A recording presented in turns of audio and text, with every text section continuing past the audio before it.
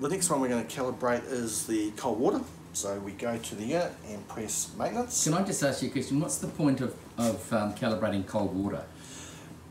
We want to make sure that we're getting a consistent measure for all liquids.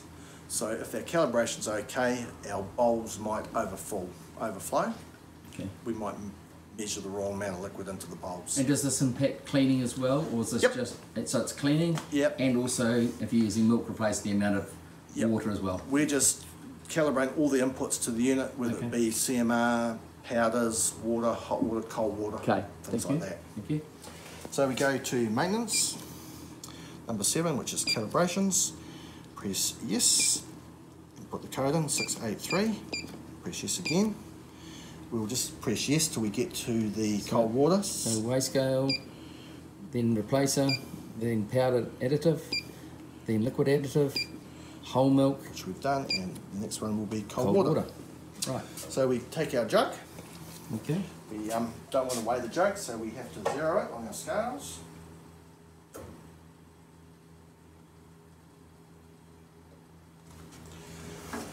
Place our jug under the main spout where the cold water is going to come out of. And it says calibration okay. We press no, hold jug under and press yes. And we collect the dispensed water. Take it out and weigh it.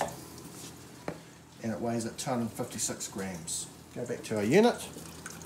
And the calibration quantity is 285. We don't want that, we want 256, so we press no and put in 256 and press yes.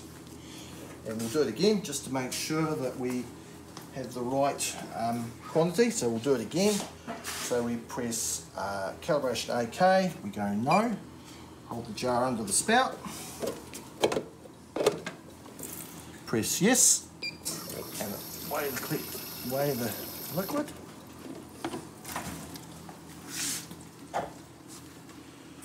And it comes out at 249 grams.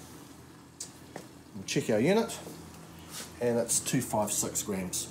7 grams out. We might just do that one more time.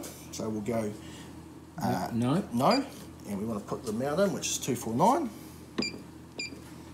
and press yes. Calibration okay, we want to do it again, so we press no, put the jar under, press yes, and weigh the collected water.